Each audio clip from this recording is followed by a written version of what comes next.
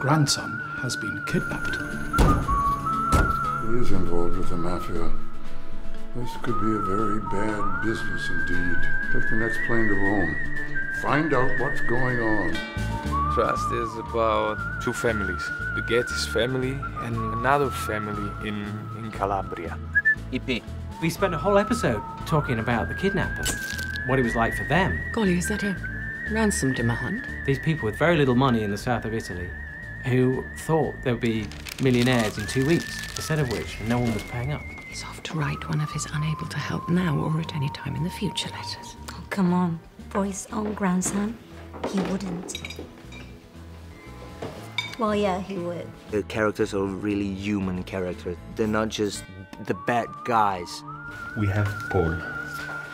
Everybody says they have him. You have to prove it. No, but we have him. Hello? Angelo is different from the others. They enjoy violence and live for violence. He's there working for Primo just because she's the only character that can speak English. So he's like a stranger, but he's been living in that environment. How much are you asking?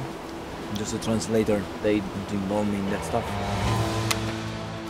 Calabria it's really another culture, is another part of my country.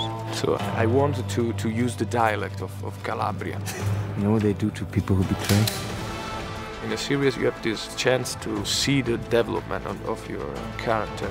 You can see how people from different places and different worlds can be connected by human relationship in some way. And this is something I really liked about all the characters of the series.